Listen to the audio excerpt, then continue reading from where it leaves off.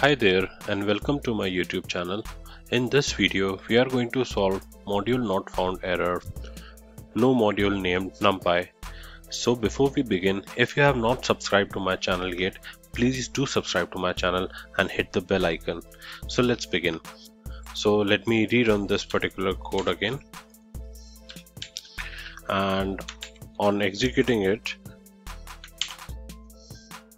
I get the same error. So now I will go to my terminal, and in terminal I will type pip install numpy. So in your case it can be pip, it can be pip3, and I'll execute this. It depends upon your environment, so the Python that you have installed or the pip that you have installed, it depends upon that. For me it is pip3, whichever suits you.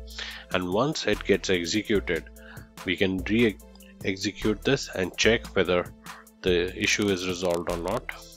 This may take some time. I'm just fast forwarding it. So now I can see it is successfully installed, and now I will re-execute this particular code again and let's see. So on re-executing it, I get the output and I can see that numpy is getting imported and we do not get that error. So the issue with installation of numpy. And if you are using a Jupyter notebook, then you need to type exclamation mark before the installation. I'll show you how to do it. So this way you can install pip install numpy in your Jupyter notebook.